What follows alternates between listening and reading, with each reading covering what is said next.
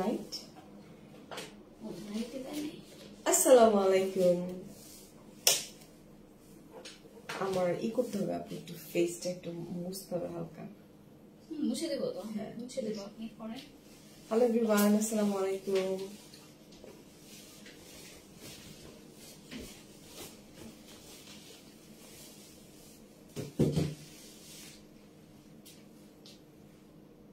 আমার সেদিনের কথা মনে পড়তেছে সার্জারির কথা মনে পড়তেছে আমি যে বইটা পাইছিলাম হ্যালো এভরিওয়ান আসসালামু আলাইকুম রাইট নাও আমি আছি বাংলাদেশ কসমেটিক সার্জারি এখনো আমার কোনো টাইপের কোনো সার্জারি স্টার্ট করা হয়নি একটু জয়েন করে ফেলা হালকা একটু মেকআপ নিয়ে আসছিলাম না মেকআপ না আসলে শুধু একটু ব্লাশ এন্ডটা দিছিলাম ব্লাশ এন্ডটা এখন কোথায় ফেলা হবে আচ্ছা হাই সঞ্জিদা স্টিকার কমেন্ট করলে কিন্তু ব্লক করে দিব পরে আর দেখতে পারবে না কেউ সুমন মিয়া আচ্ছা হাই হ্যালো আচ্ছা আমরা অলমোস্ট আমি আমার সব লাইভ গুলোতে বলি যে আমি বাংলাদেশ কসমেটিক সার্জারি থেকে as a brand ambassador basically আমি আসলে অনেকগুলো সার্ভিস নিয়েছি এর মধ্যে সবচাইতে যদি মানে রাইট নাও আমার সবচাইতে পছন্দের যে এটা যেটা সার্জিক্যাল প্রসিডিউর করে যেটা হচ্ছে বডি কন্ট্রোলিং এর যেটা সেটা এন্ড এটা হইতে তোমরা আরো দুই আড়াই মাস লাগবে না পুরোপুরি শেপের মধ্যে আসবে 1 মাস হয়েছে আর এটার বাইরেও আমি আজকে যেটা করতেছি আমার পাশে একজন ডক্টর আছে সেই ডক্টরটা কখনোই লাইভে আসতে চায় না আসবে সো সে সামথিং আপনি কিছু বলেন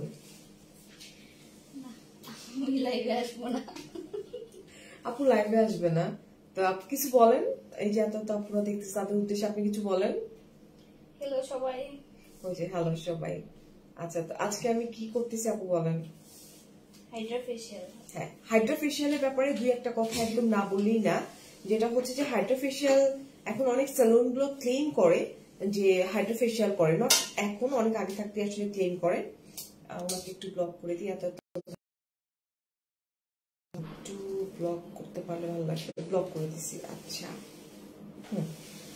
তো হাইড্রোফেশিয়ালটা যেটা হয় আপনারা অনেকে সেলুন থেকে করান তো সেলুনের কিন্তু কিছু সাইড ইফেক্ট আছে হ্যাঁ তো সাইড ইফেক্ট গুলা একটু মাথায় রাখেন কারণ যেটা যেটা আসলে যেই জায়গার জন্য সেটা সেই জায়গায় করানোটাই বেটার সেলুন গুলোতে হয়তো লাইক আমরা ঝুঁকি কেন যে একটু কম টাকার মধ্যে মেবি আমরা ভালো একটা মানে সার্ভিস পাবো এরকম চিন্তা ভাবনা করে আমরা সেলুন গুলোতে যাই যেমন আজকে নাকি কালকে একজন পেশেন্ট আসছিল উনি করছিল কি বলে ওনার ফেসে যে তিল আছে তিল রিমুভ করছে প্লাস কি করছিল আপু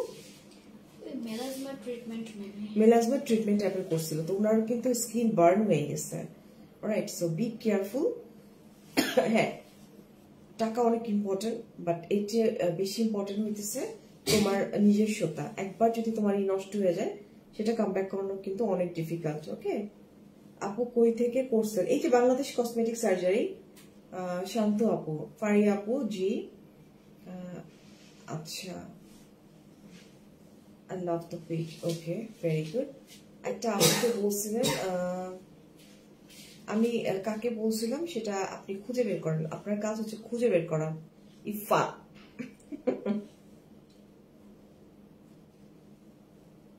রাইট নাও আমি কি করতেছি হাইড্রোফেশিয়াল করতেছি যেটা আমি বলবো যে যে কোনো সালুনে গিয়ে আপনারা করা স্টার্ট করে দিবেন না কারণ স্কিনের ব্যাপার তো একটু বুঝে শুনে করাটাই বেটার আর আজকে আমরা হাইড্রোফেশিয়ালের আচ্ছা ফার্স্ট আমরা কি করে নিচ্ছি আপু যদি আমরা একটু বলি এটা একটা জেল লাগাচ্ছি লুব্রিকেন্ট যাতে ইজিলি জিনিসগুলো উঠে আসে হ্যান্ডেল করা যায় ইজিলি আচ্ছা আচ্ছা আর হাইড্রোফেশিয়ালের একটা ব্যাপার হচ্ছে কি সেটা হচ্ছে যে তোমার মেইন কাজ যেটা ডেড সেল গুলো আছে তারপর ব্ল্যাক হেডস এগুলো রিমুভ আমি কি নাকফুটা খুলবো খুলুন তাহলে একটু ভালো হয় খুলি না হ্যাঁ খুলতে পারবো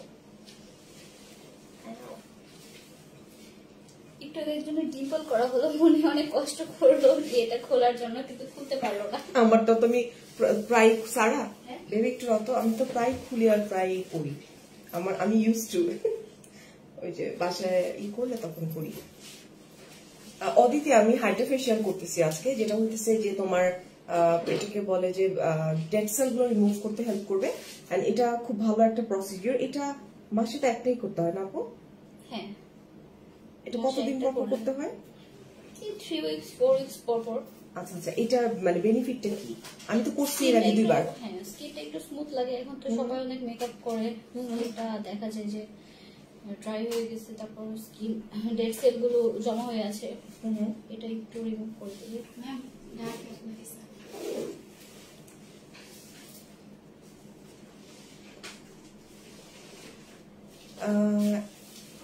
হাই শাহিনুর আপু খুশি আপু হাই অদিতি আপু আমি হাইড্রোফেশিয়াল করতেছি তো হাইড্রোফেশিয়ালের রিভিউ কিন্তু দেখে শুনে যাওয়া উচিত আমার কাছে মনে হয় আপনারা যান বাট এটা স্যালুন গুলোতে একটু বুঝে শুনে যান কারণ face and hair skin R hair এটা এই দুইটা আসলে হয় কি সবসময় ভিজিবল থাকে লাইক ফ্রন্ট টু ফ্রন্ট আমি অলওয়েজ একটা কথা বলি যে এই দুইটা জিনিসের ব্যাপারে একটু সতর্ক থাকা ভালো এটা করলে কি হবে এটা করলে তোমার ডেড সেল গুলো রিমুভ হবে ব্ল্যাক হেডস গুলো রিমুভ হবে স্কিনটাকে টান টান করতে টাইটেনিং এর কাজও করে আমি আগে তো করছি স্কিনকে গ্লো করবে হালকা একটু ব্রাইটেনিং এর কাজও করে এটা করলে এনগেজিং এর কাজও করে এটার জন্য যে আপনাকে দেখালাম না যে কয়েক ধরনের এই যে এটা যদি আপনি কি এখানে দেখাবেন আপনি একটু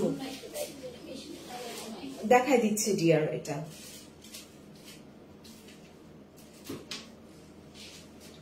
এই যে এটা হচ্ছে একটু রাফ থাকে যেমন আমরা স্ক্রাব করলে মুখটা ঘষি এটা অনেকটা ওরকম হ্যাঁ হ্যাঁ হ্যাঁ এটা কিন্তু একটু ভালো পরিমাণে রাফ কিন্তু ঠিক আছে লাইক ঘষা দিলে তোমার এটা কয়েক ধরনের এটা কিন্তু একটা মেশিনের একটা মুভ রাইট হ্যাঁ মেশিন এটার কয়েকটা ধরন আছে তো আপনার যতটুকু পার্ট করা হবে বা যতটুকু মানে এটা কি সাকশন করে এটা এটা দিয়ে এটা রাবটা করা হয় তারপর এটা দিয়ে রাব করে যেটা হবে স্কিনের মধ্যে রাব হয়ে ডেড সেলটা উঠাই দিবে আর আমরা যদি একটু ডিপলি করি তখন সেটা ফাইন রিঙ্কেল তারপর ওপেন পোরস এগুলোর ক্ষেত্রে কাজ করবে আচ্ছা আচ্ছা স্কিনটা গ্লোয়িং করবে এটার জন্য অনেকে মাইক্রো নিডলিং করে মাইক্রো নিডলিংটাও করা যায় মাইক্রো নিডলিং করলে যেটা হয় তখন আবার ওই যে মেকআপ করতে পারা যায় না 4-5 দিন ওয়েট করতে হয় আচ্ছা আমার কি ডাবল চিন করার দরকার আছে এটা আমরা ইচ্ছা না মানে আছে কি না মাঝখানে করছিলাম তো এখানে আবার একটু আছে না যেটা দিয়ে মেকআপ দিয়ে চলা যাবে এখন এটা সবকিছুই আপনার ইচ্ছা যেমন অনেকে এসে জিজ্ঞেস করে আপনি বলেন কোনটা করব হ্যাঁ হ্যাঁ না এটা তো আমরা ছাড়ি আপু রোগ না বাট সৌন্দর্যটা হচ্ছে ধরেন যে কেউ রেড কালার লিপস্টিক পছন্দ করে আবার কেউ দেখা গেল পিঙ্ক লিপস্টিক পছন্দ করে আবার কেউ ব্ল্যাক হ্যাঁ এটা তো যার যার ইচ্ছা ড্রেসের ব্যাপারে দেখেন এক একজন এক এক ড্রেস পছন্দ করে তারপর নায়ক নায়িকার ব্যাপারে দেখেন এক একজনের এক এক নায়ক নায়িকা পছন্দ সবার তো শাহরুখ খানকে পছন্দ না আমার সালমান খানকে পছন্দ হ্যাঁ শাহরুখ খানের যেমন ফ্যান আছে আবার হিটারসও আছে হ্যাঁ আপু আপনার ফোনটা লাগতো দরকার ছিল আমার ফোনটা তো নাই আমি জাস্ট ওয়েট করতেছি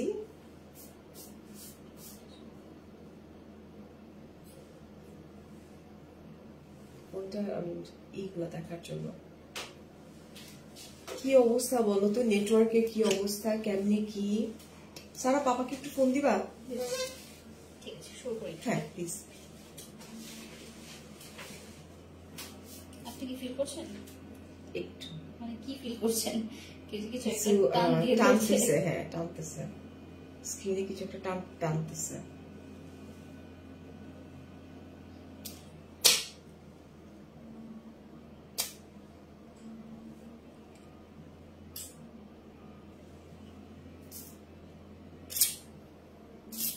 ফোন করছো করো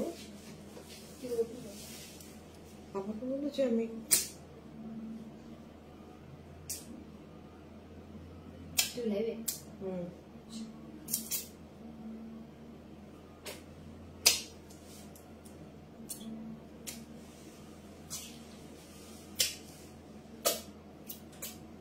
আচ্ছা আমরা যেরকম বডি কন্ট্রোলিং করি, হ্যাঁ, বা লাইক ফেসে অনেক কিছুই করি আমরা, মানে ফেসে যে কাজগুলো করি, আমরা কি এই টপিকটা নিয়ে কথা বলতে পারি আজকে?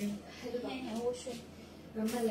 বডি কন্ট্রোলিং যেমন করা যায়, ফেস কন্ট্রোলিং করা যায়। এটা খুব মানে খুবই একটা একদম শার্প বডি, যেরকম একদম শার্প একটা কন্ট্রোল হয়, হ্যাঁ ফেসও এরকম শার্প কন্ট্রোল হবে। যেমন ফেস কন্ট্রোলিং এর ব্যাপারটা ধরেন যে এক একজনের ফেসে এক একটা লাগবে। কারো হয়তো দেখা গেলো নাকটা ব্লান্ট, সে নাকটা শার্প করতে চাইবে। মানে আমরা কন্ট্রোল ফেস বা শার্প ফেস বলতে কি বুঝি, যে চোখা চোখা নাক থাকবে, চিনটা লম্বা থাকবে, জলাইনটা বোঝা যাবে, কোনো চর্বি থাকবে না, কাটা কাটা চেহারা যেটাকে বলে আর কি। না পেশেন্ট অনেকে এসে বলে কাটা কাটা চেহারা করে দিবেন। ওকে, তো এটা ব্যাপারটা হচ্ছে যে আপনি নাক শার্প করতে পারবেন, উঁচু করতে পারবেন, চিকন করতে পারবেন। তারপর সবচেয়ে বেশি এখন যেটা চলে, চিনটা বড় করে নেয়, মানে ভি শেপ ফেস, ভি শেপটা অনেক বেশি চলতেছে, রাইট? হ্যাঁ, এটা ইদানিং সবচেয়ে বেশি ট্রেন্ডি, যে চিনটাকে একটু বড় করে নেয়, চিন লম্বা হবে। আপু কস্ট জানার জন্য আমাদের পেজে নক করতে হবে, বাংলাদেশ কসমেটিক সার্জারি পেজে নক করতে হবে কস্ট জানার জন্য। হ্যাঁ, এটা সার্জিক্যালি করা যায়, নন সার্জিক্যালি দুইভাবে করা যায়। চিনটা যদি আপনি একটু বড় করতে চান, বা চিনটা যদি লম্বা করতে চান, তারপর কারো যদি একদম গোলকাল চেহারা থাকে, সেও যদি চায়, তখন তার দেখা যায় যে আপনাকে আসতেছে, এটা পরে এসে দিয়ে ঠিক আছে। এই যে অলরেডি উঠতেছে, দেখেন। আচ্ছা থেকে দেখাই আমি উঠতেছে, এটা গাল দেখে বোঝা যাচ্ছে। গাল দেখে বোঝা যাচ্ছে? হ্যাঁ, গাল দেখে বোঝা যাচ্ছে। এখানে বোঝা যাচ্ছে না, এটা ক্যামেরায় আসবে না, এটা মেশিনের ক্যামেরায় আসবে না।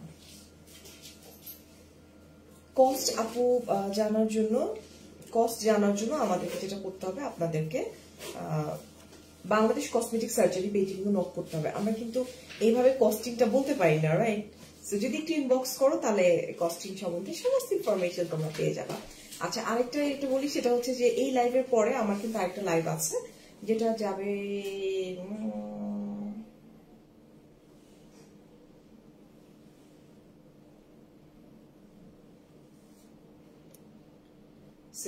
ওই লাইভটা যাবে তোমার রাত 11:30টার সময়, ঠিক আছে? আমি কমেন্ট দেখা ট্রাই করতেছি। এই পাশটা দেখছি কত ব্রাইটার লাগতেছে, কত ঠান্ডা লাগে।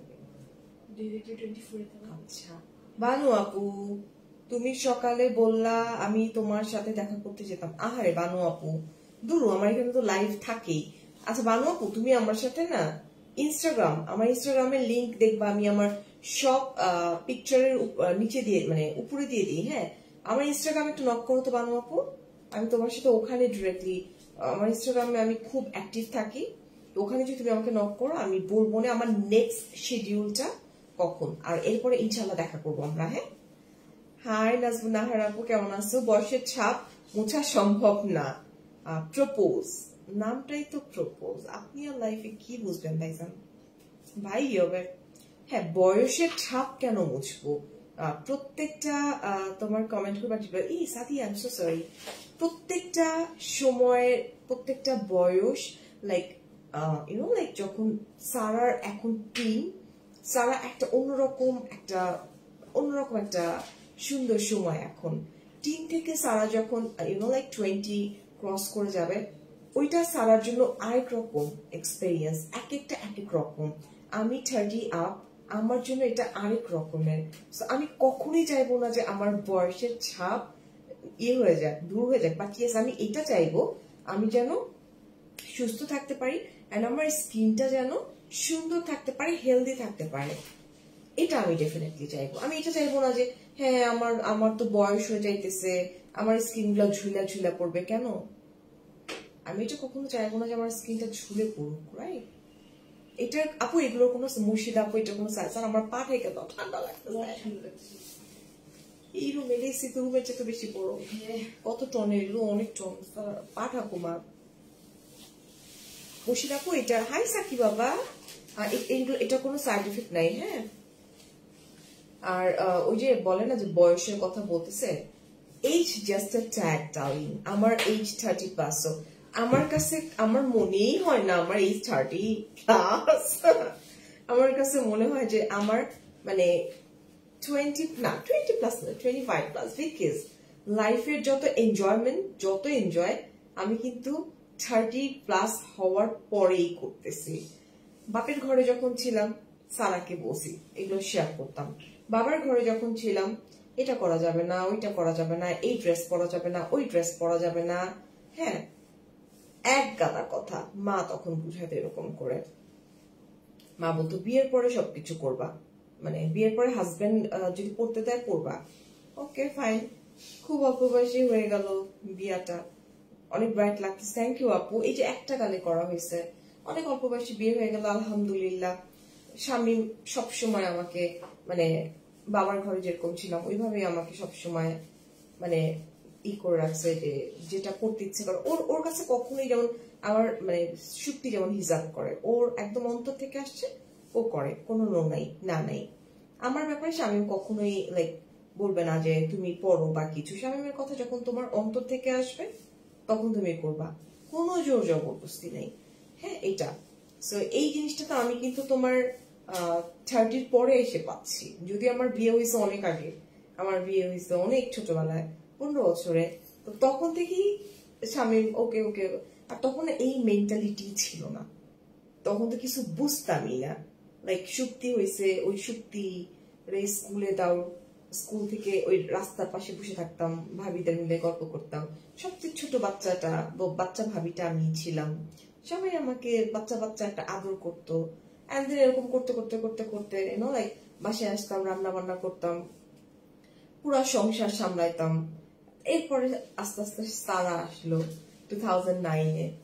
তখনও লাইক আমি মানে তখনও মানে কেমন যেন আসলে মানে থাকে না যে কোনো একটা স্বপ্ন দেখা তোমার জীবনে, থাকে না যে মানে স্বপ্ন দেখা বা কিছু, ওরকম কিছুই না। সারা আসলো জীবনে, তারপরে 2টা বাচ্চা নিয়ে ওইভাবে সারাকেও ঠিক সেম ভাবে চলতে থাকতো জীবনের মতো করে। স্কুল স্কুল স্কুল, স্কুলের পরে হইতেছে তোমার বাসা আসো, রান্না বান্না করো। কেউ নাই, আমি আর কিসের গল্প করবো, রান্না বান্নার গল্প করতেছে। ভাইয়া কেমন আছেন? কেউ না। আচ্ছা, এখন আমাদের ডক্টর ভাইয়া চলে আসছে, আমি বলতেছিলাম যে কি গল্প করবো, কেউ নাই, আমি রান্না বান্নার গল্প করতেছি একদম। আর আমি তো আপনার একটা জিনিস তো গোপন তথ্য আজকে আপু আমাকে বলে দিচ্ছে, যে সেদিন তো খুব বলতেছিলেন যে না আমাদের বেবি একদমই জামায় না আপু, কেমন শুরু হয়েছে গত রাত্রে তো সারা রাত সজাগ ছিল। এটাই তো ভাইজান, লাস্টে আমি যখন আপনাকে বললাম না যে ভাইয়া কেবল তো শুরু, বাচ্চাদের সাইকেলটা শুরুই হয় হওয়ার কিছুদিন পর থেকে। তাই তো দেখছি শুরু না, এটাকে বলে হলো ইনফ্যান্টাইল কলিক। ইনফ্যান্টাইল কলিক মানে হলো যে বাচ্চাদের বাচ্চাদের পেটের মধ্যে যন্ত্রণা হয়, সে খুব পেট মুচড়ায়, এটাকে ক্রাম্পিং বলে আর কি। এই ক্রাম্পিংটার বেসিক্যালি তেমন কোনো ট্রিটমেন্ট নেই। আমি যখন শিশু হসপিটালে ছিলাম, ঢাকা শিশু হসপিটালে, 2006 সালে ঢাকা শিশু হসপিটাল ছাড়লাম। তো ওই সময়কার এক ফ্রেন্ডকে আমি ফোন করলাম যে বাচ্চার এই অবস্থা। তো সে একটা ইন্টারেস্টিং তথ্য জানালো যে দোস্ত তুমি যখন এখানে ছিলা ওটা যে অবস্থা ছিল এটা এখনো ওই অবস্থায় আছে। আচ্ছা আচ্ছা, মানে এরকম ইমপ্রুভমেন্ট নাই আর কি। ভাই আপনার এটা একটু সেট করতে হবে, আমি উঠে সেট করি তাহলে। আচ্ছা ঠিক আছে, আমি এই অবস্থা আপনি বসেন, আপনি বসলে যেটা আমি সেট করতে এটা কোনটা ভাইয়া? একটা যে মাইক্রোফোনের যে সফট যে পার্টটা একটু ওইটা নিচে পড়ছে, ওই জন্যই আমি পাচ্ছিলাম না। সমস্যা নেই, ঠিক আছে। আপনি আপনার চেয়ার কই? আমার চেয়ারটা ওই যে মেশিন দখল করে ফেলছে, আমি চেয়ারটা দিতে বলতেছি। আচ্ছা আচ্ছা, আমি যেটা করব, আমি ভাইয়ার জন্য একটা জায়গা চেয়ার দিতে হবে। না না বলো আপু। হাই সামিয়া, ভাইজান চলে আসছে। এই আমার ফেসে আমি কি করতেছি, আমার ফেসে করতেছি হইতেছে হাইড্রোফেশিয়াল। জি, হাইড্রোফেশিয়াল করতেছি। কি গো ডক্টর হয়ে যাচ্ছে। সারা তো ডক্টর হবে। হ্যাঁ, সারা তো ডক্টর হবে। ভাইয়া সারা কোন ডিসিপ্লিনের ডক্টর হবে? আমি কার্ডিওলজিস্ট। একদম। আচ্ছা, ওই যে আমার হাজবেন্ড অসুস্থ হওয়ার পরে ওর ওইটা ডিসিশন। না ফোনটা দাও না, ও কার্ডিওলজিস্ট হইতে আমরা তো একটু পুরাটা হয়ে যাবে তখন হার্টের ডিজিজ দেখা দেবে, সব ফ্রি অফ কস্ট। তাহলে ডক্টর একটু আমাদের সেট হয়ে গেল না? একদম একদম, ইনশাআল্লাহ ইনশাআল্লাহ ইনশাআল্লাহ। এবং সে এটার উপরে খুবই, আমরা কি আসতেছি একা কি যাচ্ছে আমাদেরকে হাইড্রা ফেশিয়াল করতেছি, এখানে করা হয়েছে, এই জায়গাটা করা হয়েছে না? তাহলে উপরের দিকটা করতে হবে। আমি উপরের দিকে ক্লিয়ার দেখতে পাচ্ছি, এখানে করা হয়েছে। হ্যাঁ, উপরের দিকটা একটু এখানে ক্রিম দেওয়া আছে তাই না? হ্যাঁ হ্যাঁ, জেলটা দেওয়া হয়েছে। জি,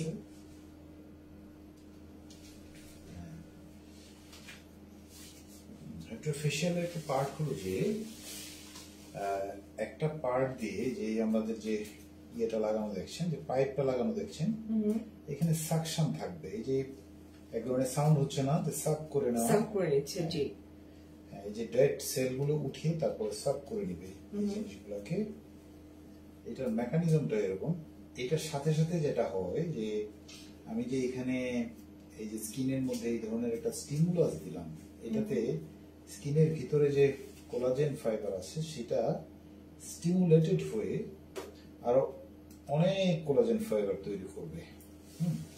এবং যে এই যে দেখেন যে একটা কালো ধরনের একটা, হ্যাঁ হ্যাঁ হ্যাঁ, ইউ উঠে আসতেছে ময়লাগুলো না, একটু এখানে দেখা যাবে দেখা যাবে না, জি। তো এই যার স্কিনে যত কোলাজেন ফাইবার থাকবে তার স্কিনের টোনটা তত ভালো হবে। হ্যাঁ, তার টোনে স্কিনের টেক্সচার তত ভালো হবে। তার মানে হলো যে আমরা যেটা চাই যে আমাদের দীর্ঘদিন আমাদের রিঙ্কেল ফ্রি একটা স্কিন থাক, তারপরে খুব গ্লোয়িং একটা স্কিন থাক। স্কিনের মধ্যে টোন ভালো থাকলে এই দুইটাই আপনি পাবেন, এই দুইটাই আপনি পাবেন। যাদের এই জিনিসটা বেশি থাকে তারা এই যে স্কিন কেয়ারের জন্য অত বেশি উদ্গ্রীব না হলেও হয় বেসিক্যালি। এবং আমাদের কাছে অনেক সময় পেশেন্টরা জিজ্ঞেস করেন যে স্যার কি স্কিন কেয়ার প্রোডাক্ট আমরা ব্যবহার করব। হ্যাঁ, স্কিন কেয়ার প্রোডাক্টের কথা জিজ্ঞেস করেন তারা, নাইট ক্রিম, ডে ক্রিম ইত্যাদি বিভিন্ন কিছু জিজ্ঞেস করেন। এবং মানুষের মধ্যে যে ক্রিমের প্রতি একটা ফ্যাসিনেশন কিন্তু অনেক বেশি। রং ফর্সাকারী ক্রিম তো আছেই, তার যে কোনো ধরনের, মানে আমি এই সমাধানগুলি ক্রিমের মাধ্যমে করে ফেলবো এরকম একটা ইয়ে থাকে। তবে আমি যেটা সবসময় বলি যে ক্রিম, দুইটা ক্রিম খুব ভালো। একটা হলো যে যেটাতে রেটিনল থাকে, আর হলো যেটাতে এক ধরনের আছে ভিটামিন সি সিরাম। এই জিনিসগুলো যদি আপনারা নিয়মিত ইউজ করেন তাহলে স্কিনের এজিং প্রসেসটা খুব স্লো হবে এবং স্কিনটা বেশ গ্লোয়িং থাকবে। তো এই যে আমরা যেটা বলবো রেটিনল যেটা বললাম, অর্থাৎ ভিটামিন এ ডেরিভেটিভস যে ক্রিমটা, সেটা কিন্তু আমাদের যেটা করে যে স্কিনের উপরিভাগে একটা শেডিং করে ডেড সেলগুলোকে আউট করে দিয়ে সেখানে ইয়াঙ্গার স্কিন নিয়ে আসে। আচ্ছা, অনেকে আস করতেছে ভাই আমাকে এত ডার্ক লাগতেছে কেন? আপু এটা লাইটিং এর একটা ব্যাপার থাকে, এই রুমে লাইট নাই, আসলে লাইট খুবই কম। আর্টিফিশিয়াল করার পরে ডার্কটা হয়ে গেছেন নাকি? আমি তো মানে আরেকটা তো করিই নাই, তাহলে কিন্তু আমার কাস্টমার সব গেল না, ওইটাই বলতেছে যাবো তোমাকে ডার্ক লাগতেছে, বাসায় ফর্সা লাগে। আচ্ছা, এরপর তুমি বাসায় যাচ্ছি, তো বাসায় যাওয়ার পর দেখো। হ্যাঁ ঠিক আছে, এটা তোমার এখানে লাইটিং এর একটু ঝামেলা আছে যে সেই জন্য। এইটা বেসিক্যালি আমাদের নন সার্জিক্যাল রুমে এত বেশি লাইট থাকে না বেসিক্যালি, প্রয়োজন পড়ে না বলে সেটার জন্য একটু। আচ্ছা, একজন কমেন্ট করতেছে ভাইয়া, আপু ডক্টরের কাছে আস্ক করো, আমি জানতে চাচ্ছি যে 360 লাইপোসাকশন করে কি ওয়েট 50 নিচে নেমে যাবে? হ্যাঁ, তোমার তো এটা বুঝতে হবে যে তোমার ওজনের উপর ডিপেন্ড করবে না? জি, ডেফিনেটলি ওজনের উপর ডিপেন্ড করবে। আমি আবারও বলবো যে লাইপোসাকশন বেসিক্যালি ওজন কমানোর প্রাইমারি প্রসিডিউর না। লাইপোসাকশন হলো বডি কন্টুরিং একটা প্রসিডিউর। এই বডি কন্ট্রোল করতে গিয়ে কিছু ওজন কমে। তো এটা লাইপোসাকশন প্রাইমারিলি ওজন কমানোর কোনো প্রসিডিউর না। এই জন্যই আমরা বলে থাকি যে লাইপোসাকশনের মাধ্যমে আমরা সাধারণত 5 to 10% ওয়েট রিডিউস করে থাকি একবারে। হ্যাঁ, একেবারে। আর অনেকেই মনে করেন যে লাইপোসাকশন রোজে বারবার সেশন করতে হবে, অনেকগুলি সেশন, ব্যাপারটা এরকম না। লাইপোসাকশন বেসিক্যালি মানুষ একবারই করে, একবারের জায়গায় পরে আবার দুইবার করতে পারে, সেটা ভিন্ন কথা। কেউ যদি বিশেষভাবে চায়, লাইপোসাকশন একবারই করে। তো একবারে আমি 5 to 10%, মানে হলো যে একজন 100 কেজি ওজন হলে তার ওজন রিডিউস করা যাবে 5 কেজি অথবা 10 কেজি, 5 থেকে 10 কেজি। তো আমরা আপার লিমিটের দিকে যেতে চাই না, এই জন্য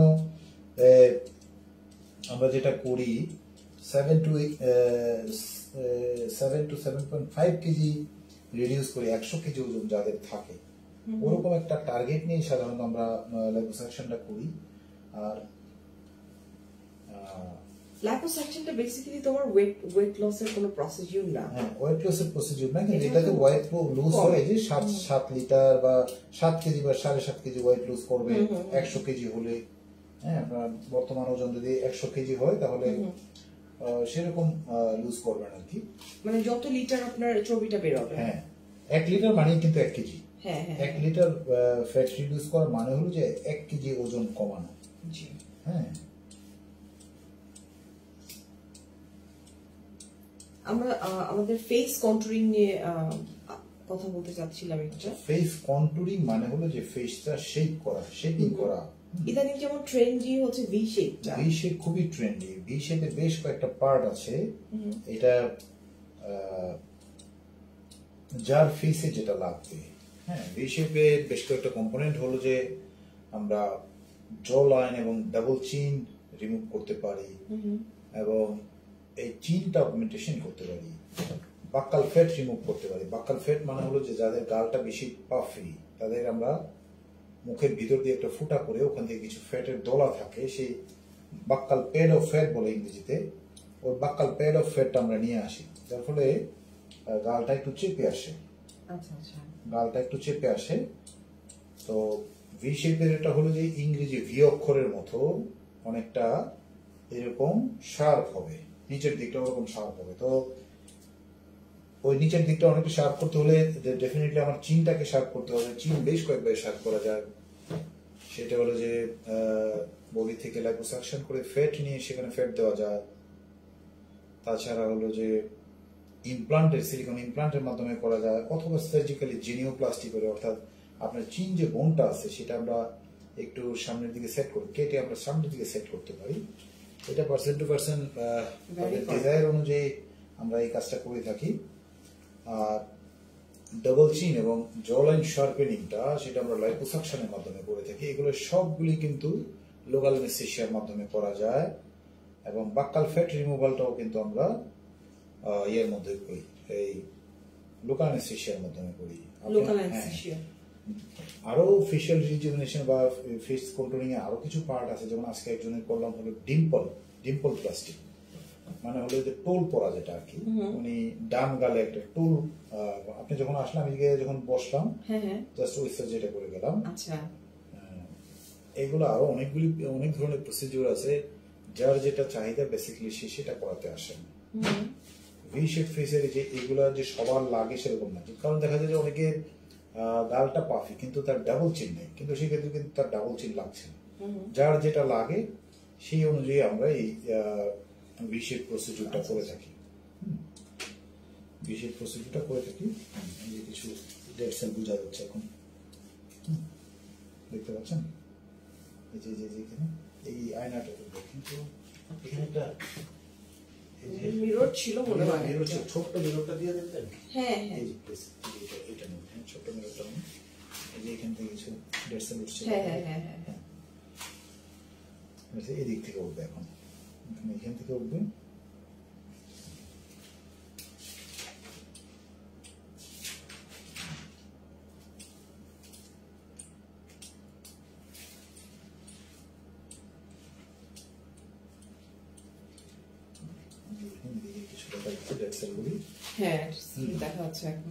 আমাদের স্কিন কেয়ারের এটার মেকানিজমটা হলো যে আমাদের এই যে স্কিনের উপরিভাগে যে ইয়েটা থাকে, লেয়ার থাকে ইপিডার্মিস, এটা কিন্তু প্রতিনিয়তই কিন্তু এটা শেডিং আউট হয়। হ্যাঁ, মানে হলো যে এটা পুনর্জন্ম গ্রহণ করে বারবার। এই যে আমাদের যেমন সাপ যেমন খোলস বদল করে, আমাদের শরীরেও কিন্তু খোলস বদল হয়। তো খোলসটা আমরা আমাদেরটা খুব ভিজিবলি দেখতে পাই না, কিন্তু সাপেরটা দেখা যায়। আমাদের ওই যে মাইক্রোস্কোপিক্যালি সব সময় কিন্তু সেলগুলো উঠতে থাকে, যে সেলগুলি লেগে থাকে, হ্যাঁ, সেগুলোকে একটু ফ্যাসিলিটেট করার জন্য এই এটা আর কি, ওই সেলগুলোকে আমরা দূর করে দিতে পারলে ওখানে এসে নতুন সেল স্থান করে নিবে, যার ফলে ওই যে ইয়াঙ্গার যে সেলগুলি ওখানে থাকবে, এটার জন্য আপনাকে ভালো লাগবে, স্কিনটা একটু গ্লোয়িং হবে। প্রসিডিউর মোটামুটি শেষের দিকে। আরো করতে চাচ্ছেন নাকি? না না, আমার তো মেকআপ করতে হয়, এখন গিয়ে আবার মেকআপ করতে হবে। ঠিক আছে, মেকআপ করতে পারবেন।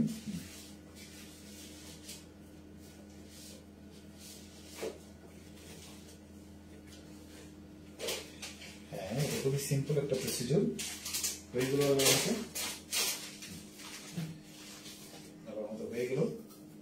এগুলো হলো বেসিক্যালি রেগুলার করার প্রসিডিউর, যেটা বললাম, যে জন্য আমাদের রেগুলার করতে হচ্ছে। ইপিএন কি ভাইয়া? ইপিএনটা কি কাজ করে? ইপিএন কোন ইয়ার সংকটটা বলছে, কি করে করলে বুঝতে পারবো কি।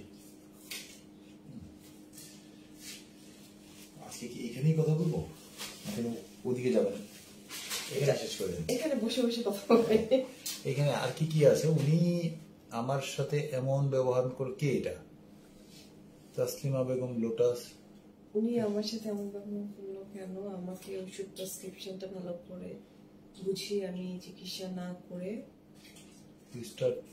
ঠিকই নিলেন ডাক্তার কষায়। আমি ঠিক চিনতে পারছি না, এরকম ঘটনা তো আমাদের এখানে হওয়ার কথা না। এটা আপনি যদি হয় আপু, আপনি ইনবক্সে কথা বলেন, বাট যতটুকু আমি জানি, হ্যাঁ, আমি তো এখানে কাজ করি, এখানে এই ডক্টর অনেক হাম্বল, এটা মোটামুটি দুনিয়ার সবাই অলমোস্ট জানে। সুতরাং আপু, এটা আপনি রং জায়গায় হয়তো রং কথা বলছেন, আপনি ভাইয়া চেহারাই দেখেন নাই। আমি যেটা করব, আমি কি উঠে ভাইয়া ফেসটা ক্লিন করবো বসে? নো প্রবলেম, আমি উঠে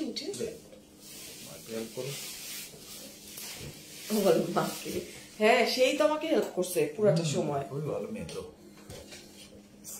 ভাই আর আমাকে একসঙ্গে কিভাবে দেখা যাবে, নাকি আমরা এটা নিয়ে চেপে আসি? আমরা এর আগেও তো করছি না একসঙ্গে লাইভ। প্লিজ ইপিএনটা কিভাবে আপনি দেখেন, এটা আমি বুঝবো না কি বলতেছে।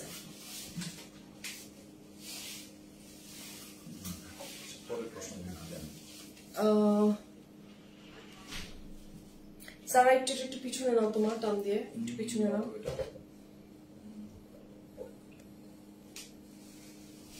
ঠিক আছে, দুজন আসতেছি আমরা।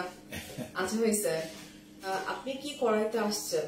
আমি কি করাইতে আসছি আপু? আমি করাইতে আসছি ভাই, বলে দেন। হাইড্রোফেশিয়াল যেটা আপু, হাইড্রোফেশিয়াল করবেন। হাইড্রোফেশিয়াল আপনারা রেগুলারলি করতে পারেন। হাইড্রোফেশিয়াল যে কারণে করা হয় যে আমাদের স্কিনটা যে শেডিং আউট হয়, এটাকে একটু ফ্যাসিলিটেট করা। শেডিং আউটের ফলে উপরের যে ওল্ডার যে স্কিন লেয়ারটা থাকে, সেটা চলে গিয়ে ইয়াঙ্গার একটা স্কিন আসে। এইগুলা রেগুলার করার মতো একটা প্রসিডিওর। একজন তৌহিদা আক্তার বলে লিখেছেন যে আপু, আমি স্যারের সাথে দেখা করতে চাই। হ্যাঁ, ডেফিনেটলি আপনি আমাদের সাথে দেখা করতে পারবেন। এটার জন্য আমাদের দেখানো যে ক্যাপশনে মেনশন করা আছে আমার অ্যাড্রেসটা একটু যদি আমরা বলে দিই ভাইয়া। স্যারের সঙ্গে দেখা হচ্ছে আপু, ভাইয়া অ্যাড্রেসটা হচ্ছে আপনার ধানমন্ডি বাংলাদেশ কসমেটিক সার্জারি, ধানমন্ডি 14 নম্বর রোডে অবস্থিত। হাউস নাম্বার 8 না? House number 8। এটা সুবানবাগ মসজিদের কাছে। আমাদের পাশে আরেকটা হসপিটাল আছে, ফারাবি হসপিটাল, এটা অনেকে চিনেন। ওই ফারাবি হসপিটালের জাস্ট পাশের বিল্ডিংটা। আমাদের বিল্ডিং এর নাম হলো উইংস কোর্ট। উইংস কোর্টের 2 তলায়, 2য় তলায়, লিফট 1। হ্যাঁ। আচ্ছা, প্রাইস অ্যাকচুয়ালি অনেকে আস্ক করতেছে যে প্রাইস তো প্রাইস নিয়ে বেসিক্যালি আমাদেরকে ইনবক্স করতে হবে, এটা আমরা সবসময় বলি। ইনবক্স করলেও কিন্তু আমরা একটা ধারণা দিতে পারি, ঠিক আছে? ফেস কন্ট্রোলিং আরো কিছু আছে, আরো কিছু প্রসিডিউর আছে। যেমন আজকে একজনের আমরা লিপ রিডাকশন করলাম, ওনার 2টা ঠোঁটই বেশ মোটা, উনি প্রথমে নিচের ঠোঁটটা চিকন করলেন, এটা সার্জিক্যাল একটা প্রসিডিউর। এটা মাধ্যমে আমরা একটা বিশেষ মাপ ঝোঁকের মাধ্যমে ঠোঁটের একটা স্ট্যান্ডার্ড সাইজ নিয়ে আসি, ঠোঁটটা ছোট করে দিয়ে থাকে। এটা লিপ রিডাকশন যেমন করা যায়, লিপ অগমেন্টেশনও করা যায়। লিপ অগমেন্টেশন হলো যে কারো কারো ঠোঁট থাকে অনেক সরু, অনেক স্লেন্ডার, সেটা উনি একটু বড় করতে চায় বা এই জায়গাগুলিতে একটু ফুলাতে চায়, সেটা করা যায়। সেটা ইনজেক্টেবল ফিলারের মাধ্যমে করা যায়, অথবা লাইপোসাকশন করে যে ফ্যাটটা আমরা পেটে থেকে আনি সেটা দিয়ে, এগুলো লোকাল অ্যানেস্থেসিয়ার মাধ্যমে করা যায়। সেটা ইনজেকশনের মাধ্যমে ফ্যাটটা এখানে পুশ করে দেওয়া যায়, এবং এটা মোটামুটি স্থায়ী একটা প্রসিডিউর।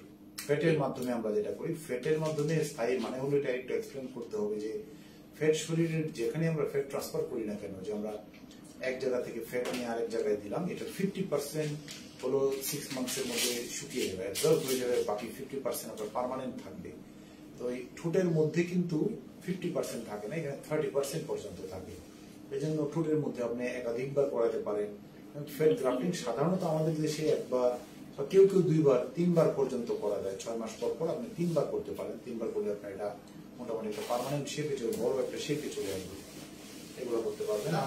অ্যাপয়েন্টমেন্ট করা লাগবে আগে থাকতে আমাদের ফোন নাম্বার কিন্তু দেয়া আছে, সো ফোন নাম্বারে জাস্ট কথা বলে অ্যাপয়েন্টমেন্ট এটা নিতে হবে আপনাদেরকে। আচ্ছা, আমার কথা কি শোনা যাচ্ছে?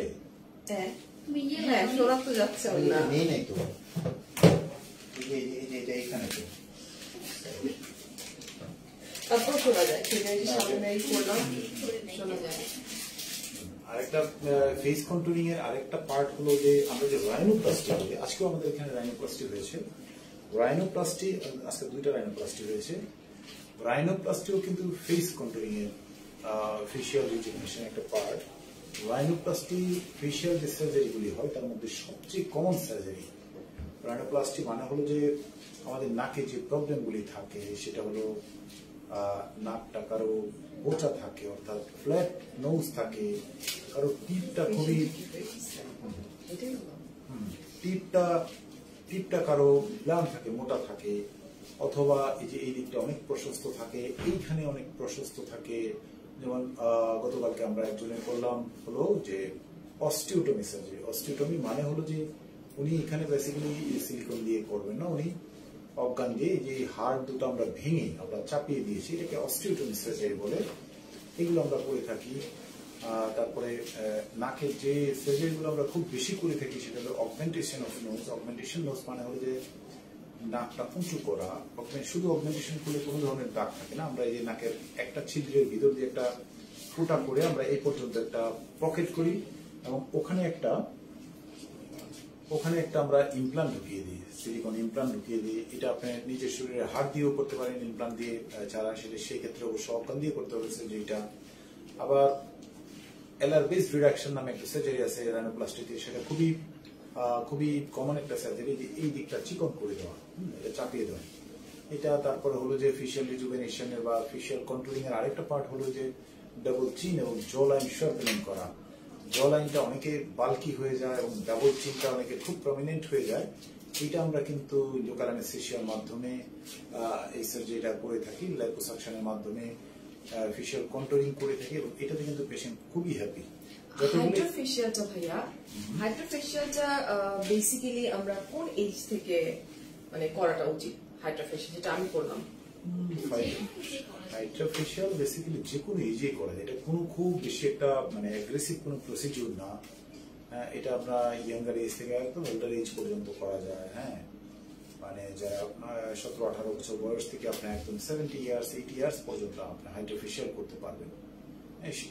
এই সময়টা আমাদের স্কিনের যে শেডিং প্রসেসটা হয়, শেডিং প্রসেসটা তো আমাদের সবসময় চলতে থাকে, সুতরাং যে কোনো সময় করা যাবে।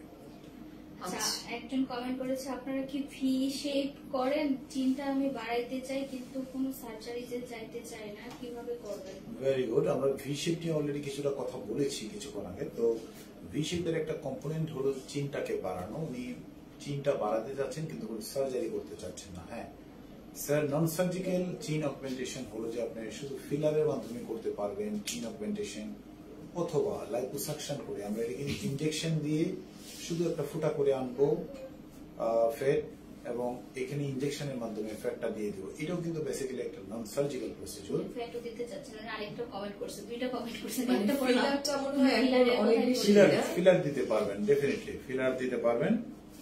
যারা মনে করেন যে না ফিলার দিবেন তাদের জন্য কোনো ধরনের কাটাকাটি নাই, কোনো ধরনের ফোঁটা করা নাই, যদিও এটা একটা অস্থায়ী প্রসিডিউর, কিন্তু এটা কিন্তু অনেক মানুষ করে থাকে, ইদানিং প্রচুর মানুষ করে থাকেন। তাও 1-1.5 বছর যায় মনে হয় না ফিলারটা। উনি বলেছে উনি থাইল্যান্ড থেকে ফিলার করে এসেছেন এবং সেটা এখন উনি কিছুটা ফিল করেন। কতদিন আগে করে এসেছেন সেটা বলেননি, তো আমি আবার করতে চাই, কিন্তু আপনাদের এখানে কি গেলেই করে আসা যাবে কিনা একটু জানাবেন। না, ফিলার গেলেই করে আসা যাবে না, আপনি একটু টেলিফোনে অ্যাপয়েন্টমেন্ট নিয়ে আসবেন। আমাদের সার্জারি বা নন সার্জিক্যাল এই প্রসিডিউর গুলো একটু লাগে, একটু যে শিডিউল আছে সেভাবে আসতে হয়, নাহলে আপনি যেদিন আসবেন সেদিন আমাদের ফিরে যেতে হবে। আপনি একটু টেলিফোনে কন্ট্যাক্ট করে আসবেন, আমাদের টেলিফোন নাম্বারগুলো এখানে দেওয়া আছে। ভাইয়া সবসময় বসে কিনা এটা অনেকবার কোয়েশ্চেন করছে। হ্যাঁ, সবসময় ভাইয়া বসেন, ভাইয়াই দেখেন। আমরা সাধারণত ইয়ার থেকে 3টার পরে থেকে আমাদের কার্যক্রম এখানে শুরু হয়। দুপুর 3টার পরে থেকে আমরা ফ্রাইডে ছাড়া অন্য সব দিন বা গভর্নমেন্ট যে হলিডেজ থাকে সেগুলি ছাড়া আমি সব দিনই বসে থাকি। স্যার বানু আপু স্যার ও ম্যাডামের জন্য অনেক দোয়া রইল। ওই যে ওনার মেয়ের জন্যই করাইছে যে বলছিলাম না ভাইয়া। ও আচ্ছা আচ্ছা আচ্ছা, বাচ্চা 9 বছরের মেবি। কি যেন করছে আপু? ওই যে মাইক্রোনিডলিং করে স্কারের জন্য।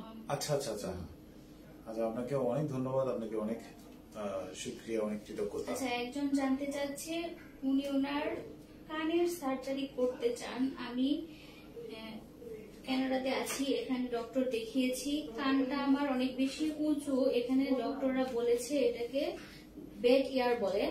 ওনারা বলেছেন এই সার্জারি করতে $8,500 লাগবে।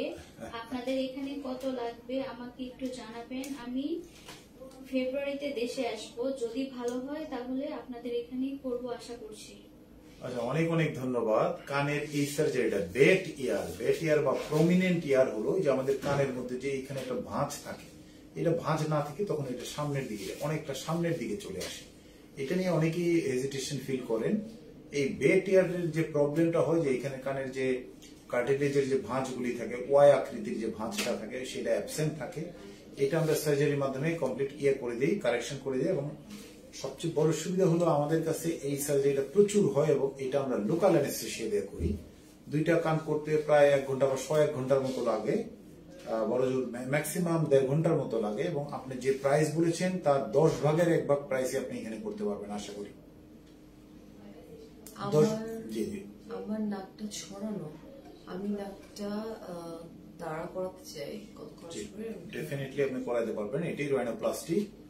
আপনার দাঁড় করাতে চাইলে এটা কোন প্রসিডিউরে করতে চান, আপনি নিজের হাড় নিয়ে করতে চান নাকি সিলিকন ইমপ্লান্ট দিয়ে করতে চান, এগুলোর উপর প্রাইস ডিপেন্ড করে। আর প্রাইসটা নিয়ে এখানে জানেন যে ওইভাবে সাধারণত আলোচনা করা হয় না, কারণ একটা প্রাইস আমরা অনেক কিছুর উপর যেহেতু ডিপেন্ড করে, একজনকে এটা প্রাইস বললে পরে সবার সাথে এটা নিয়ে একটু বার্গেনিং করতে হয়। স্যার আপনি তো বলেছিলেন এই প্রাইস, এটা যে এই কন্ডিশনে বলেছি এই জন্য এটা হয়তো অনেকে ভুলে যান। তো প্রাইসটা এইভাবে এটা সমস্ত তথ্য না দিয়ে আমরা এক্সামিন না করে সাধারণত বলতে পারি না। তো প্রাইস সবার ক্ষেত্রে সেম, যে প্রসিডিউর করাবেন সবার ক্ষেত্রে মোটামুটি সেম। এটা এক একজনের কাছে এক এক রকমের প্রাইস রাখা হয় না। আপু চলে গেছে, আপুর ফোনের লক অফ হয়ে গেছে। আচ্ছা, তাহলে এখানে দেখতে হবে মুখে ফ্যাট কমানোর জন্য কি কোনো ট্রিটমেন্ট আছে? ডেফিনেটলি মুখের কোন কোন এরিয়া থেকে আমরা সাধারণত ফ্যাট কমাই। মুখের সবচেয়ে বেশি ফ্যাট জমা হলো যে এখানে ডাবল চিন, এই যে জ লাইন বরাবর, এই জ লাইনে ফ্যাট জমলে যেটা হয় যে জর যে কন্টিউরটা, এই যে জ বোনসের ম্যান্ডিবলের যে কন্ট্রোলটা সেটা নষ্ট হয়ে গিয়ে একদম গোলাকৃতির মতো হয়ে যায়। তো এখান থেকে আমরা লাইপোসাকশনের মাধ্যমে ফ্যাট কমাতে পারি। আবার গালের যে ফ্যাট সেটা আমরা কমাতে পারি। গালের ফ্যাট কমার লাইপোসাকশনের মাধ্যমে না, সাধারণত গালের ফ্যাটটা কমে বাক্কাল ফ্যাট রিমুভাল নামে একটা সার্জারি আছে। সেটা হলো যে সার্জারি না, বেসিক্যালি আমরা এখানে মুখের ভিতর দিয়ে একটা ফুটা করে ওখান থেকে বাক্কাল প্যাড অফ ফ্যাটটা আমরা বের করে নিয়ে চলে আসি। এইভাবে মুখের মেস্তার জন্য কি কিছু আছে? মেস্তার ধরন বুঝে ট্রিটমেন্ট, মেস্তার বেশ কয়েকটা ধরন আছে। এই ধরন অনুযায়ী ট্রিটমেন্ট কোনটার জন্য কি এটার জন্য সাধারণত 2টা কমেন্ট করেছে। কেমিক্যাল পিলিং বা যে আমরা আরো কিছু মাইক্রো নিডলিং বা লেজার আপনার জন্য যেটা প্রয়োজন হবে সেটাই করা যায়, অথবা ওষুধের মাধ্যমে অনেক সময় ম্যাচতে চলে যায়। কি দুইটা কমেন্ট করেছি? আপনারা কি প্লাস্টিক সার্জারি করেন? প্লাস্টিক সার্জারি করে কি টোল ফেলানো যায়? আমি গালে এবং থুতনিতে টোল ফেলাইতে চাই এবং কপালটাকেও ছোট করতে চাই। প্লাস্টিক সার্জারি করে কি এগুলো করা যায়? মাত্র তো টোলের কথা জি, ডেফিনেটলি করা যায়। এই যে আজকে একজনের টোল সার্জারি করলাম, ওনার ডান গালে উনি একটা টোল করে নিয়ে গেছেন। টোল এমন একটা বিষয় যে এটা সাধারণত গালের মধ্যেই বেশি থাকে টোলটা, আপনি গালের মধ্যে এবং থুতনির মধ্যে বলতে পারছেন। এই টোলের বিষয়টা হলো এরকম যে কারো কারো দেখা যায় জন্মগতভাবে স্কিনের সাথে ভিতরের যে মাসেলটা থাকে, এই মাসেলের একটা সংযোগ থাকে। অন্য সবার ক্ষেত্রে, নর্মাল ক্ষেত্রে যেটা হয় মাসেল এবং এই চামড়ার মাঝখানে বেশ কিছু ফ্যাট থাকে। যাদের ফ্যাট থাকে তাদের টোলটা দেখা যায় না, আবার যাদের ফ্যাট থাকে না, মাসেলের সাথে অ্যাটাচমেন্ট থাকে স্কিনটা, তাদের টোল পড়ে। তো আমরা যেটা করি যে এই মাসেলের সাথে স্কিনের একটা অ্যাটাচমেন্ট করে দিই, এইভাবেই কিন্তু আমরা টোল তৈরি করে থাকি। তো টোল আমাদের এখানে প্রচুর হয়, আপনি চাইলে এই টোল করতে পারবেন ইনশাল্লাহ। কপাল ছোট করতে পারবেন? আচ্ছা, কপাল ছোট করার বেশ কিছু ওয়েজ আছে, যে আপনি এটা ফরহেড সার্জারি করতে পারেন, অর্থাৎ কপালের উপর থেকে একটু কেটে আমরা এটা হেয়ার লাইনের সাথে মিশিয়ে দিতে পারি, অথবা হেয়ার ট্রান্সপ্লান্ট করে আপনি কপালটা কিছুটা ছোট করতে পারেন। আমাদের এখানে এই মুহূর্তে হেয়ার ট্রান্সপ্লান্ট হয় না, কারণ আমাদের শিডিউলটা অসম্ভব লম্বা থাকে। হেয়ার ট্রান্সপ্লান্ট যেহেতু অনেক টাইম কনজিউমিং একটা সার্জারি, এটা এখন আমরা আপাতত অফ রেখেছি। হেয়ার ট্রান্সপ্লান্টের জন্য অনেকেই যোগাযোগ করেন, দয়া করে এই মেসেজটা আমি দিতে চাই যে আমাদের এখানে আপাতত হেয়ার ট্রান্সপ্লান্ট হচ্ছে না। আচ্ছা, মুখে হেয়ারের এই প্রবলেমটা অনেক বেশি, আমরা যখন স্কিন কেয়ার করি, তো হেয়ারের এটা আমরা আসলে কোনো কিছু বলতে পারি না। একটু দেখাবো, এটা তো এটা আপনারা কিছু করতেছেন না এখনো? না সময়ই পাচ্ছি না, একটু করার পর থেকে তো আমি আর আসি না হয়। আচ্ছা আচ্ছা, এই হেয়ার রিমুভাল একটা লেজার মেশিন আমরা এনেছি। Hair removal laser machine, basically এটা বাংলাদেশের সবচেয়ে ভালো hair removal machine. Try modal একটা মেশিন। ট্রাই মোডাল মেশিন মানে হলো যে হেয়ার রিমুভালের জন্য ট্রেডিশনাল আমরা যে লেজার গুলি ইউজ করি, সেটা দেখা যায় যে একটা স্ট্রেংথই সব কালারের স্কিনের জন্য ব্যবহার করা হয়। বেসিক্যালি মানুষের কালার আপনি যদি খুব প্রাইমারিলি খুব গ্রসলি ডিভাইড করেন, সেটা হলো যে ফর্সা, শ্যামলা এবং কালো। তো ওই তিনটা কালারের জন্য কিন্তু তিনটা আলাদা পাওয়ার আছে। আমরা ট্রেডিশনাল মেশিনে যেটা করে থাকি সেটা হলো যে একটা পাওয়ার দিয়ে আমরা সবগুলি করে থাকি। তো আমাদের এখানে যে মেশিনটা এনেছি যে ট্রাইমোডাল পাওয়ার, এবং এটা সবচেয়ে পাওয়ারফুল 1600 ওয়াটের মেশিন বাংলাদেশে আর কারণেই আমাদেরই আছে।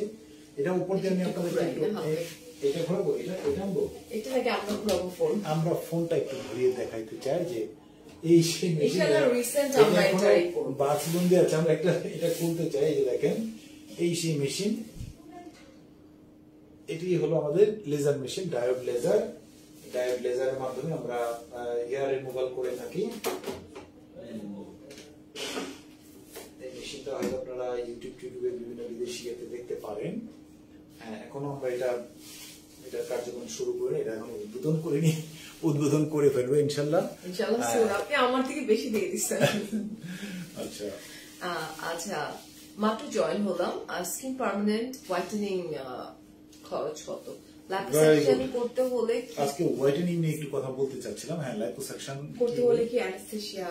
না, সবসময় যে লাইপোসাকশনে এরিয়ার উপর ডিপেন্ড করে যে আমি কতটুকু এরিয়া করব।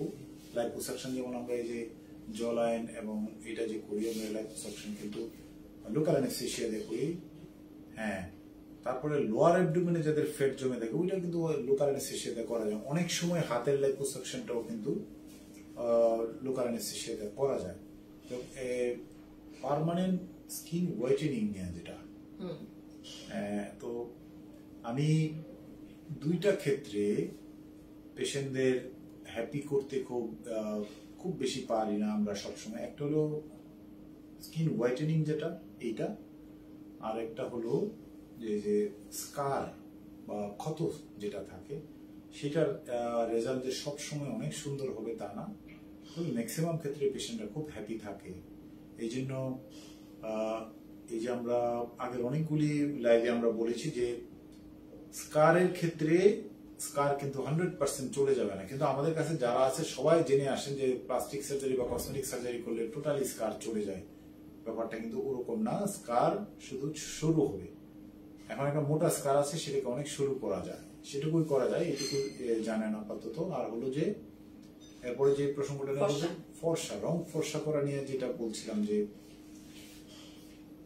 গ্লুটাথিয়ন ইনজেকশন দিতে আসে অনেকে, নিজে এসেই বলেন যে গ্লুটাথিয়ন ইনজেকশন দিতে। গ্লুটাথিয়ন ইনজেকশনটার প্রথমে আমি যেটা বলি, এটার ভালো দিকটা হলো এটার কোনো সাইড ইফেক্ট নাই বেসিক্যালি। গ্লুটাথিয়ন ইনজেকশন বেসিক্যালি খুবই ভালো একটা জিনিস, যে শরীরে যখন যাবে তখন আমাদের যে ফ্রি রেডিক্যালস গুলো উৎপন্ন হয় শরীরে আমাদের সেল থেকে, ফ্রি রেডিক্যালস এর কাজ হলো সেলকে ধ্বংস করা। ওই ফ্রি রেডিক্যালস গুলাকে গ্লুটাথিয়ন নষ্ট করে দেয়। তো এটা বেসিক্যালি এইভাবে সে রং ফর্সা করে।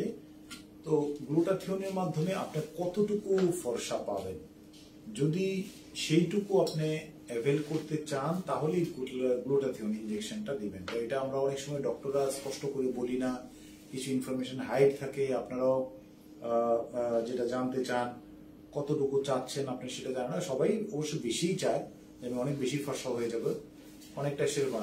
গ্লুটাথিয়ন বেসিক্যালি যাদের ডার্ক কমপ্লেকশন তাদের জন্য না। গ্লুটাথিয়ন হলো বেসিক্যালি যারা হোয়াইট কমপ্লেকশনের এবং যারা ডার্ক এবং হোয়াইটের মাঝামাঝি, আমরা যেটাকে শ্যামলা বলি, এইসব কমপ্লেকশনের জন্য বেসিক্যালি গ্লুটাথিয়ন। এবং গ্লুটাথিয়নের মাধ্যমে আপনি 11 ভাগের বা 12 ভাগের 1 ভাগ কালার পাবেন।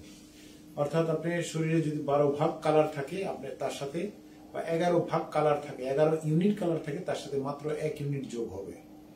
এটাতে কখনো কখনো পেশেন্টরা দেখা যায় যে না, আমি কিছুটা ফর্সা হয়েছি, এটাতে আমার চলবে।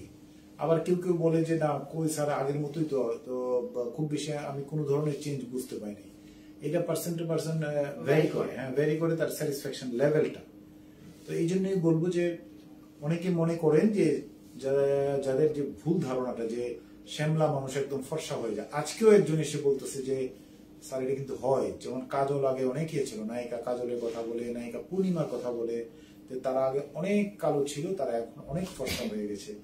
তাদের কালো আর ফর্সার যে ব্যাপারটা, এটা অনেকের বিষয়, তারা সবসময় কিন্তু পরে থাকেন, এই যে মেকআপ পরে থাকেন। এবং এখনকার মেকআপ এত ভালো কোয়ালিটির মেকআপ এসেছে যে আপনি বুঝতেই পারবেন না যে স্কিন কমপ্লেকশনটা বেসিক্যালি ওনার অরিজিনাল কি।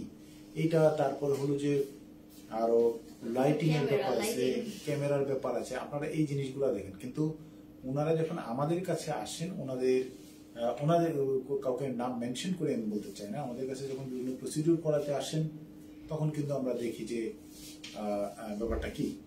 তো এই জন্য আপনারা যারা গ্লুটাথিয়ন ইনজেকশন নিতে চাচ্ছেন, অনেকেই আসেন, প্রতিদিন আসেন যে গ্লুটাথিয়ন ইনজেকশন নেবেন। তো যারা বেসিক্যালি যে এই ইনফরমেশন গুলি জানার পরে নেবেন বলে মনস্থ করেন, তাদেরকে বেসিক্যালি আমি গ্লুটাথিয়ন ইনজেকশনটা দিয়ে থাকি। নাহলে আপনারা যখন বলেন যে স্যার আমি আগের মতোই আছি, এই জিনিসটা শুনতে আমাদের কখনোই ভালো লাগে না। এবং সেই ধরনের পেশেন্টদেরকে আমরা ডিসকারেজ করি যে না, ঠিক আছে, আপনি যদি এইটুকুতে সন্তুষ্ট হতে পারেন তাহলেই বেসিক্যালি এই কাজটা করবেন।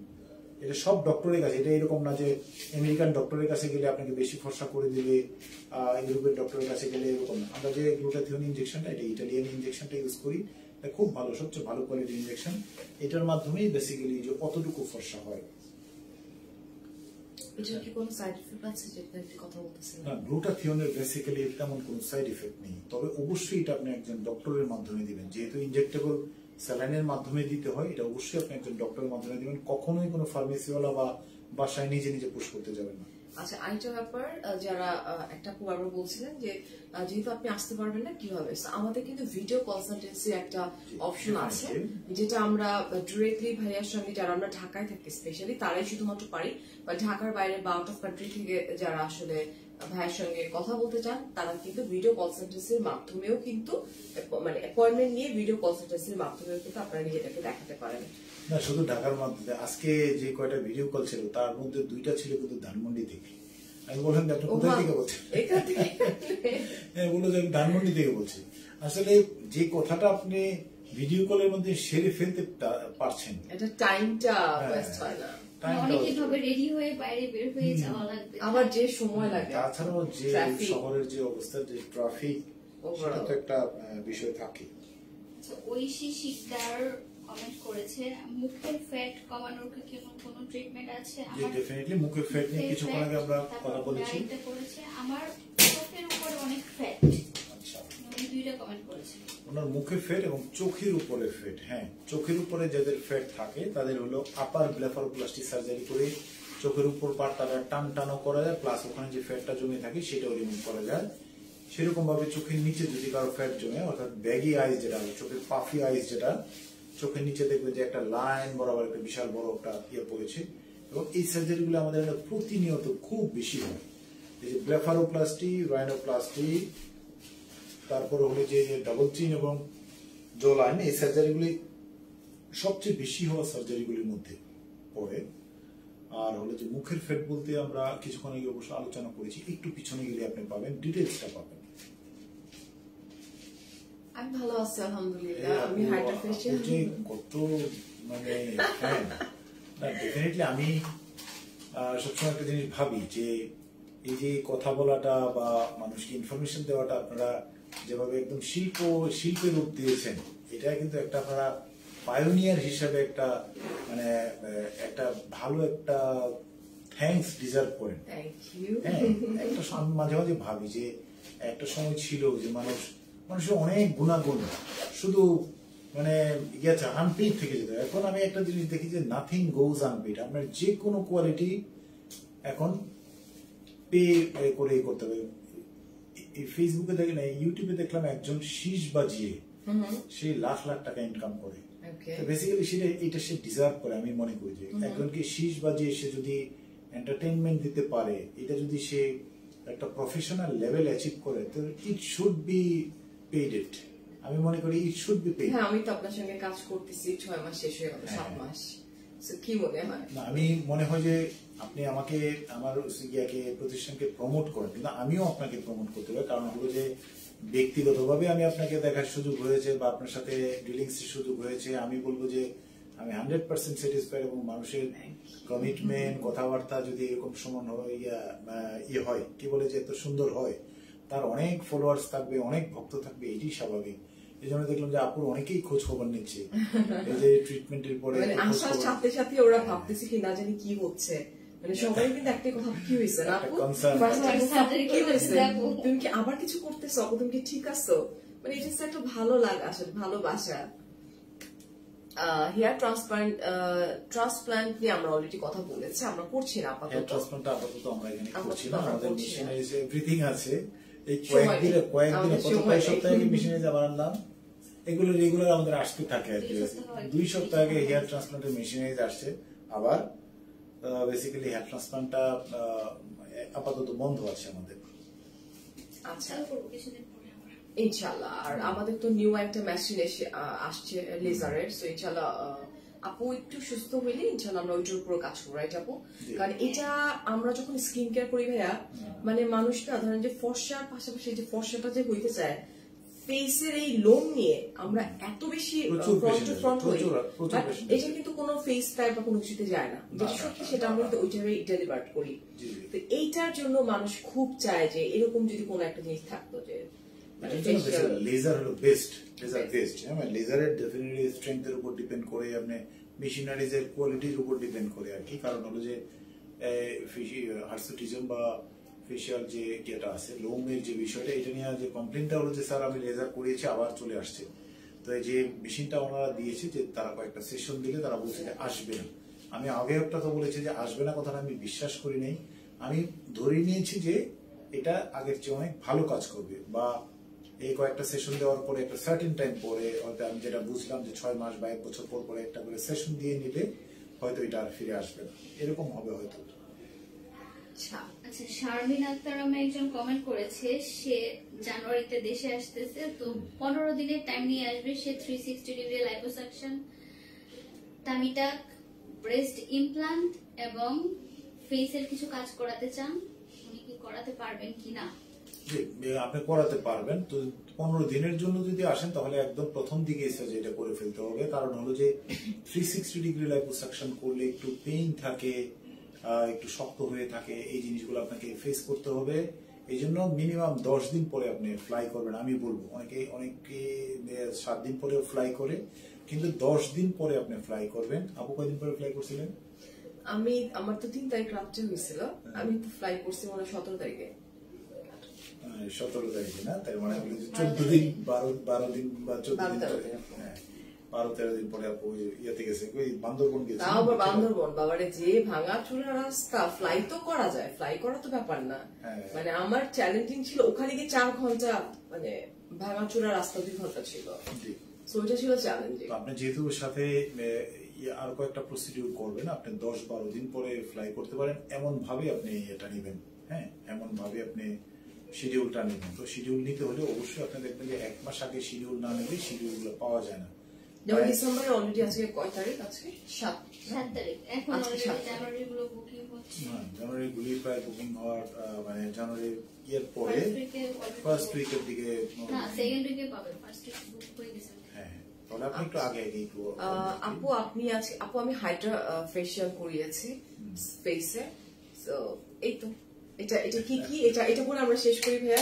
এটা কার্যকারিতা বেসিক্যালি হাইড্রা ফেশিয়াল বেসিক্যালি আপনারা এগুলা রেগুলার বেসিসে করতে পারবেন। আমরা ঘরের মধ্যে বসে যে মানে ঘরোয়া যে স্কিন কেয়ারটা করি, এটা আপনি বেসিক্যালি একটা প্রতিষ্ঠানে এসে নিলেন। ঘরের মধ্যে আমরা যে ক্রিম টিম মাখি ওইটা না basically.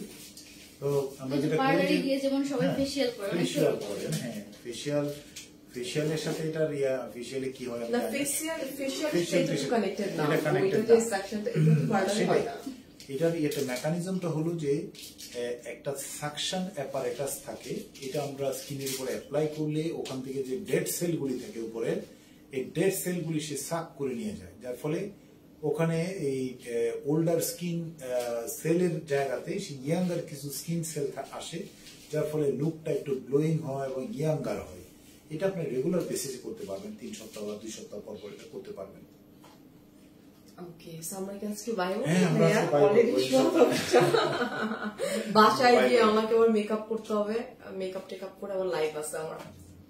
So thank you everyone. আচ্ছা, আমাদের ভিডিও কনসালটেন্সির মাধ্যমে যেটা করা যায় সেটার জন্য কিন্তু আপনাদের ক্যাপশনে কিন্তু ফোন নাম্বার দেওয়া আছে, সো ফোন নাম্বার আগে ফোন করতে হবে এন্ড দেন আমাদের অ্যাপয়েন্টমেন্ট নিতে হবে। যখন তখন ফোন করলে তো হবে না, সো অ্যাপয়েন্টমেন্ট নিলে কিন্তু ডিরেক্টলি ভাইয়ার সঙ্গে ভিডিও কনসালটেন্সি আপনারা মানে ভিডিওতে কথা বলতে পারবেন। সেখানে আর কেউ থাকবে না থার্ড পার্সন, শুধু পেশেন্ট এন্ড ডক্টর, মানে ভাইয়া ডক্টর ইকবাল আহমেদ, যিনি বেসিক্যালি আমাদের ডক্টর বাংলাদেশ কসমেটিক সার্জারি, তো উনি থাকছেন। যেটা আমাদের ফ্রন্ট টু ফ্রন্ট হয় সেটা আমাদের হচ্ছে ভিডিও। আমি তো সেদিনই ওই যে লাস্ট দেখাতে আসলাম না, আপনি তাকে বের হয়ে গেলেন, কেউ একজন মনে হয় আমি ট্যাগ করবে, আপনি যে সোফায় বসে বসে ভিডিও মাধ্যমে কথা বলতেছিলেন এখানে, আমি যখন বের হয়ে গেলাম। এখন এই যে যেটা ভিডিও কলে মানে বাইরে দেশে বাইরে থেকে প্রচুর আসে, এবং এই ডিসেম্বর এবং জানুয়ারিতে বেসিক্যালি আমাদের দেশের বাইরের পেশেন্ট বেশি। ডিসেম্বর জানুয়ারি এই সময়টা তোমার কি ছুটি, এই জন্য কি কিছু? মেবি আমি এই জিনিসটা স্টাডি করিনি কি কারণে হতে পারে, ডিসেম্বর আর জানুয়ারিতে ফরেন পেশেন্ট প্রচুর থাকে। আচ্ছা আচ্ছা, সো এই তো। আর আমাদের উপরে ক্যাপশনে যে অ্যাড্রেসটা দেওয়া আছে, সো তোমরা যদি কেউ চাও, আচ্ছা অ্যাপয়েন্টমেন্ট না নিয়ে কেউ আসা যাবে না, এটা হচ্ছে বড় কথা, না নিয়ে আসা যাবে না, অ্যাপয়েন্টমেন্ট নিয়ে তারপর আসতে হবে। আমাদের ওটি প্লাস রোগী দেখা, আমি আসছি ভাইয়া তো জাস্ট 5 মিনিট কথা বলে 2-3 মিনিট কথা বলে ভাইয়া ওটিতে চলে গেছে, সো ডেফিনেটলি আগে অ্যাপয়েন্টমেন্ট নিয়ে দেন আসতে হবে। থ্যাংক ইউ এভরিওয়ান, অনেক অনেক ভালো থাকেন। আমি ফারিয়া ঠিক রাত 12:15 বেজে যাবে, আস্তে আস্তে 12:15 হাজির হয়ে যাবো ভাইয়া। থ্যাংক ইউ ভেরি মাচ, সবাই ভালো থাকবেন, আমাদের জন্য দোয়া করবেন। আল্লাহ হাফেজ, টেক কেয়ার। আল্লাহ হাফেজ।